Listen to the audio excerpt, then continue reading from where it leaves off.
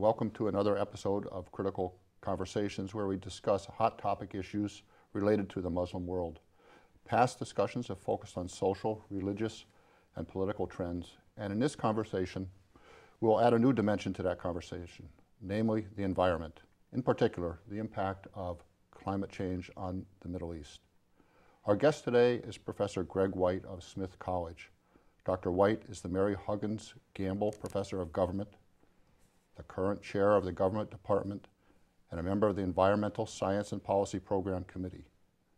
He teaches courses on global environmental politics, international relations, migration and refugee politics, and international political economy. Dr. White's research and publications focus on Moroccan politics, environmental politics, and international security. Professor White, welcome to the program today. Thank you very much. It's a true pleasure to be here. Thank you.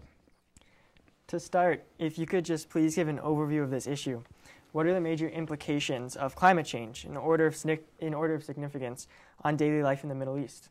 And what have we seen already, and what are projected impacts? Of course, I mean, it goes without saying that's a very complicated question, but it's a good one because the change in the past to this moment has been profound. I mean, it's been very, very significant throughout the region. I think one of the key things to think about when we look at the Middle East and North Africa and the Mediterranean basin is that you're looking at a part of the globe that is at 30 degrees north of the equator. And if you go all the way around the globe, that's basically going to take you around to all the major deserts in the world. So the United States in the southwest, that's the Mojave Desert and the American Southwest. Over to the east, you have the Gobi Desert. And of course, where North Africa and the Middle East is, you have the Sahara going over to the Arabian Desert. So it's a very challenged region to begin with in terms of where it's positioned in the globe and the kind of climatic weather patterns it has and its natural attributes. But again, over the past bunch of decades, 30, 40, 50 years, the climate change has had a significant impact already on the region. Rising temperature, decreased rainfall, rising sea levels on coastal regions, which leads to salinization of groundwater. So the change in the region has been quite profound to this day. And looking forward, looking into the future, projections are significantly worrisome, as they are for these other parts of the globe that I already mentioned as well. I might add, in the 30 degrees south is also the deserts of the south, the Atacama Desert in Chile, the Kalahari Desert in southern Africa, and the Great Outback in Australia. So this is a really troubled band of the globe, and this is where the Middle East and North Africa is positioned. And all the projections going forward are, whether they be from immediate or moderate medium range increases to severe increases of temperature, decreases in rainfall, increases in severe weather events, it's very concerning. It's a very challenged region, to put it mildly. As we look about this band, roughly how many people, just if you size it, if the United States is 330 million people, how big a group of people are in this zone? Off the top of my head, I don't know. That's a really good question, and that's something that I should know, more readily. It's I would guess in the order of 400 million, 500 million. It depends what you consider to be part of the region. How far into Africa, for example, you range, whether it's the Sahara and then the Sahel, that's to the south of the Sahara, and then in the Eastern Mediterranean, same thing. What you consider to be part of the region. The short answer is that it's extremely populous. And what's also significant about the population in the region is that demographically it tends to be very young, which has to do with a whole complicated range of factors having to do with the kinds of development that the region has experienced. So it's demographically it's challenged with this young population and very populous in turn. There's significant strain and stress on economic and social systems because of the large size of the population. So bigger than the United States, just using that as our measuring rod. Yeah, for sure, absolutely. Bigger than the European market, which is 350, 400 million. Absolutely, it's very populous, indeed.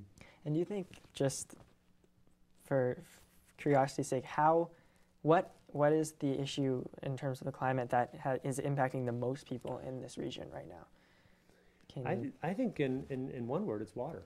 You know, it's potable water, it's drinkable water, and as well as water for agricultural use, as well as water for industrial use, because after all, so much water is used in industrial processes as well. So any effort to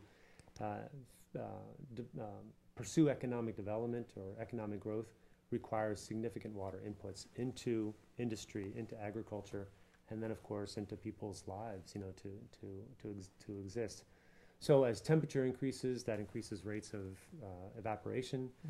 As rainfall becomes more episodic and less prevalent, that similarly is a real issue.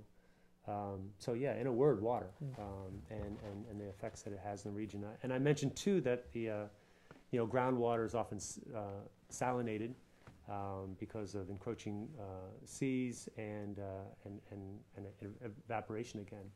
So there's just the ability to find good fresh water has bedeviled the region forever, you know, for millennia. Has been a long-standing problem for this region, as with any desertified region.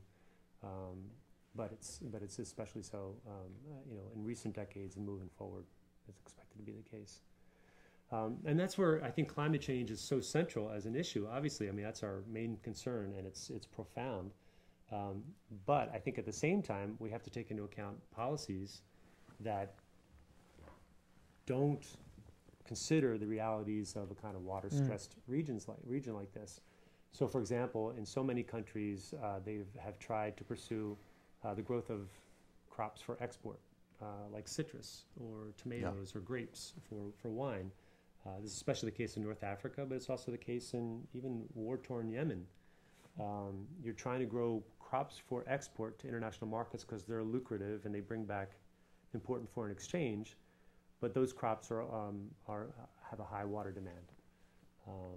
Or if you try to develop your tourism sector, which is a significant part of the Jordanian economy or the Egyptian economy or the Moroccan economy, tourists like to take showers and they like swimming pools and they want to go golfing. And in Marrakesh, outside Marrakesh in Morocco, they have water parks they've constructed for tourists, and it's laughable. It's preposterous, right? It's that kind of, you know, how could that be in a region of the country that's arid? It's not desert in Marrakesh, but it's very arid, and it's a preposterous development strategy, if you will, and yet that's what they do to try to attract tourists. Yeah. Well, you had earlier mentioned Yemen, and if we think about Yemen, we think about the Middle East generally. It's a conflict-prone area. Absolutely. Is it clear? This is going to be an added stressor on an already stressed region. Can you sort of prognosticate? Is it clear what's going to happen, or? A prediction, right? You know, it's hard to know. You know, if I had a crystal ball, it would be fantastic if we were to have one. But it's definitely hard to know. But we can expect it to be extra challenging. It's certainly very challenging for a region as Yemen. Hopefully, I mean, it's hard to, you know, as you would try to be optimistic that somehow the conflict will come to a close at some point in the future. Who knows when? It doesn't seem to be in the near horizon. But when it does come to a close, environmental stress, water, all these kinds of issues certainly hamper post-conflict reconstruction. It's really hard to rebuild a society when you are dealing with scarcity of water and challenges for growing food for the population. So it can only exacerbate an already difficult situation. When you talk about recovering from these issues or forming economies around these issues in ways that are more sustainable and renewable, this region in particular, I'm sure there's so many difficulties with that because it's one of the world's biggest producers of oil too, which is its own issue. But within this sense, how does the oil economy of the Gulf region and the Gulf states impact this region's response to potential climate-induced conflict, and politically and just economically? And are there positive trends that you see in this region? I'll set aside the positive trends question. maybe no is the quick answer to that. So maybe I'm not sending it aside. I think the answer is no. The fact that so many of the economies in the region are dependent on oil has been a real curse, if you will. I mean, it's that old label, the resource curse. These countries have the resource paradox, the resource curse. The founder of OPEC, a Venezuelan by the name of Perez, said that we are drowning in la mierda del diablo. We're drowning in the devil's poop. And so this is oil is a real resource curse for so many countries, and it's very, very rare to find an instance of a country that has, or maybe a state in the case of Alaska, that has taken oil resources and managed them responsibly and in a just fashion. And the Middle East and the countries of the Middle East are no exception in that regard. They've had a real challenge with it. It's caused all kinds of distortions in the ways their economies have developed. Because they rely on the rents, the profits that are derived from the extraction of oil and the selling of oil overseas. And then that just affects the rest of the economy. Mm-hmm. Sometimes countries have been known to take some of that oil wealth and turn it into social programs and other ways of developing the economy, but it's really hard to do. I think an additional piece of this too is that a lot of the countries in the region, when it comes to climate negotiations, whether it be Kyoto, 20 years ago or more, 20 years ago, and then more recently Paris, it's the oil-producing nations are often very much aligned against efforts to mitigate greenhouse gas emissions because they see it as a threat to their economic model. Mm-hmm. So there are strong lobbyers and strong parts of coalitions that work to undermine, if you will, sort of undercut these kinds of negotiations. So it's it's the kind of economic development that has happened. It's the kind of diplomatic politics that happen on the for climate change negotiations. Oil implicates all of us, right? We need it. We use it in our own economies around the globe, and so in that ways, citizens around the globe are implicated in these in the need for oil. But that's a long answer to your question. Is it how does it complicate it? It definitely does. Mm-hmm. And moving forward, it's hard to see how, absent moving away from oil and reliance on oil for energy production, that it could be improved. Mm-hmm. And you talk about the impact on people around the globe in terms of an oil economy, but I've also heard that in the countries where oil is the prime, where its economy based off of oil primarily, that they tend towards dictatorship. There's something about oil and the fact that it's such a resource that can control the global markets that is that has impact with the people in those countries too. Is that something that you've seen or can speak to? Wow, that's a tricky question. I mean, that's a really good question, right? Because there are definitely oil economies that are not autocratic. Right. Scotland, Norway. Right. Yeah, mm-hmm. I mean there are Alaska. I mean it's possible to have an oil economy within a government that doesn't lend toward autocracy. But then so I guess for me though, that I wonder if that then leads us to a kind of chicken egg question. Mm-hmm. It's hard to know whether oil emerges whether oil encourages autocracy, autocratic governments to emerge, or whether autocratic governments, I don't know, are susceptible to developing oil in the way that they do so. Right. I tend to think if it's one of those two, it's the one where the presence of oil wealth distorts the incentives on the part of the government, and it also leads to support for those governments by external actors. Not least European colonial powers, and in turn the United States, in the context of the Cold War, and the close support that the United States and Europe have given to autocratic countries in the region in exchange for stability and the extraction of oil. A good example of that, if I could real quick, is Gaddafi in Libya. For many, many years, especially after 2003, when Gaddafi relinquished WMD, the weapons of mass destruction, he did pretty well by Europe. He would argue that he was doing Europe's work. He was providing Italy and Europe more broadly with natural gas and oil, and he was interdicting migrants coming across from, that might have wanted to go to Europe. And when the NATO began, the North Atlantic Treaty Organization began its bombing of Libya in 2011, in March of 2011, Gaddafi was enraged. He felt betrayed that Europe and the United States, that NATO was doing this. After all I have done for you, you're bombing me now? So it's that sort of, bargain that is often made with autocratic leaders, and he felt like he'd kept up his side of the bargain.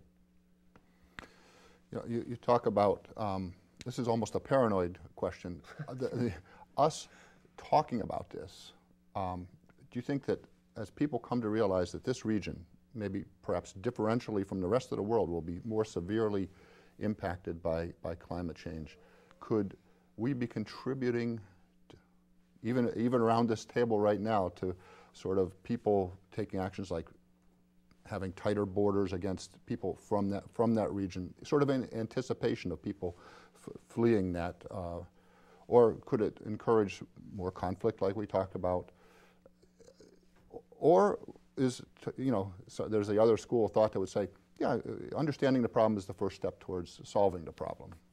Do you have any line of sight on that? No, and I think I'd be in the latter part of that question, because it's sort of understanding the problem would begin to provide suggestions of the kind of policies that should be pursued. Because you're absolutely right. One mode of thought might be to say, well, this is a conflict-prone region historically, and it's been thus to the present time, and moving forward, it looks like it's going to continue to be in many, many different parts of the region. So the solution should be a security-minded one. Let's build borders. Let's pick winners and allies in terms of the factions that are fighting, and try to contain the violence, and try to contain the brewing trouble in the region. And that's certainly a common sort of mode of thinking among policymakers. There's no doubt about it. It's an easy one in some ways to move toward, because it not plays on fears, but just follows the logic. That this is the nature of the situation, and that's what you must do most immediately. There is an immediate logic, isn't there? I think if you take Angela Merkel as an example, sort of took the compassionist route, but at a certain point, the immediate logic of lots of people coming in is very hard politically to argue against, I think. Yeah, and that's and that's the refugee crisis in 2014, 2015, 2016, and even in the last 2 years, of course, but especially a few years ago, in which she did that. Yeah, that had profound implications for European politics and for German politics more directly. Absolutely. Of course, at the same time, most of the refugees and peoples who were displaced in the region stayed within the region. The vast bulk did not move out of the region. In this case, toward Europe. But I think that back to your question, was a really good one, because it's the idea that there has to be ways that creative solutions have to be found to begin the process of backing out of the situation as it is right now. So that's why we sitting around this table, sort of thing, we have to move toward mitigation. We have to reduce the amount of greenhouse gases that are going into the atmosphere. We have to move toward renewables. And removing the incentives for the production of this kind of oil that affects the economic development and affects the climate. So there has to be mitigation efforts, and there has to be adaptation efforts. So rather than building borders and hardening security, work with governments in the region on their adaptation to already existing climate change. Encourage them not to build these kinds of water parks, to be flip about it. Encourage them to figure out ways to make their populations resilient to increasing temperatures and less rainfall. If I'm not mistaken, there actually is a 1,000-foot ski slope in Saudi Arabia. Yeah. In the Gulf. Yeah, it's an indoor. It's indoors. It's an indoor slope. Same idea. Same idea. Obviously, profoundly energy intensive to power that. Now they have the oil to do so. They can certainly do it. But then there are some bright spots on the horizon. For example, the use of solar power is becoming more and more common. In Morocco, there are There are, in North Africa and in the Gulf as well, there are solar arrays that are significant, and that technology is improving, and that can be expanded on. I would hope, I would argue, and would push for. Well, knock on wood. To continue this talk about the opportunities, if you will, within this kind of issue, what do you think, is there any risk in or opportunities in using climate change conflict data and research to reframe internal conflicts as shared external problems, which involved factions can work together to solve? Because oftentimes when there's a larger issue that two groups have to combat, it's that can maybe work out internally to both of their benefit in some way. Yeah, and this is the challenge in the scholarship and the scholarly literature on this. This is one of those situations where we end up saying on the one hand, on the other hand. It's really unclear. And believe me, I mean, it won't surprise you both to know that the scholars have spent a lot of ink on this and published a bunch on these kinds of issues and made a lot of studies. What we have is we have a lot of data about scarcity and environmental change. And we also have a lot of data about conflict. And when you take those two data sets and you put them together to see if there's a correlation between increasing scarcity and increasing conflict, the findings are really divergent. I mean, there are some studies that say, yeah, increasing environmental scarcity leads to more conflict. And then there are others that say to the contrary. And the logic for the second group is that just because there's scarcity, that actually diminishes conflict, because in order for people to fight, in order for people to have conflict, they have to have resources, they have to have strength, they have to be, they have to have the ability to do that. And in the context of scarcity, that ability is diminished. So we have these kind of conflicting arguments, and then what people do, again, this won't surprise you, is they do meta studies. They do studies of studies. And this is, not unlike, epidemiological literature on, on healthcare matters, trying to, figure out what's to be found. And in that instance, same thing. There are some meta studies that show that it's connection, and then there's some that show that there's no connection. And so for me, what that leads me to think is that what we have to do is we have to keep climate change as kind of an environmental change as a background sort of context, as this sort of situation. It's real, it's happening, and it has to be addressed. But in terms of the conflict, the direct conflict itself, other approaches have to be pushed. You have to push for diplomacy, you have to push for economic development, you have to encourage all kinds of ways of trying to diminish conflict, rather than saying the environment's getting worse and it's bad and it's going to cause more conflict, so well, we might as well just prepare for the conflict. We might as well, yeah. So that's the logic that I think is very circular and leads us down to sort of a kind of thinking that doesn't take us out of the fruitful attempts to try to find fruitful solutions. Yeah, almost Armageddon becomes a self-fulfilling Armageddon. Yeah, the only thing worse than the worst way of thinking about tomorrow is thinking about tomorrow as being just sort of bad. Bad. Yeah, and that kind of apocalyptic thinking or catastrophist thinking leads to a kind of policy stance that is back to the security piece. Just all about security and conflict, and I think that's the worrisome part for me. Yeah, so Go. But isn't there an pushback, opportunity also to think about, you talked about economic development as a way to kind of secure the region a little bit more. Isn't there hope in the fact that eventually we will all need to transition our economies and innovate to address this issue? And so if this region is kind of having to do that maybe a little faster than other parts of the world, aren't there opportunities in that? Can't they kind of become the leaders in this, or they're beheld to oil, but is there some opportunity with this in terms of economic development and this issue? And it's a good question. It's a really good question, because I think that there are people on the ground in the region. Again, I'm more familiar with North Africa. There are people on the ground who get it. I mean, they understand that it's getting warmer. They understand that it's harder to grow crops, that it's harder to get clean water. In Morocco, there are rural women in the Middle Atlas who are working to obtain clean water, and they protest, they clamor for it, and they create all kinds of inventive ways of retaining water and storing water. So they are working on it. They're working to adapt to it. I think those of us sitting around the table need to support that, and we need to support governments that in turn will support that, and rather than governments that will pursue economic policies that are, more beneficial to affluent groups and kind of a bad development, a maldevelopment, a poorly designed development. As we sort of come to the close of what's this kind of fascinating discussion, it's good to think that there's something that we can do, that we three and those people that actually watch our conversation, and do you think, is there hope? I guess that's my bottom line question. I think so, and I mean I would turn to Leif too. I mean it's I'd like to think there's hope. You have to, if that's why my concern is if people move in that apocalyptic or it's just going to get worse and worse and worse, then the solution is survivalism.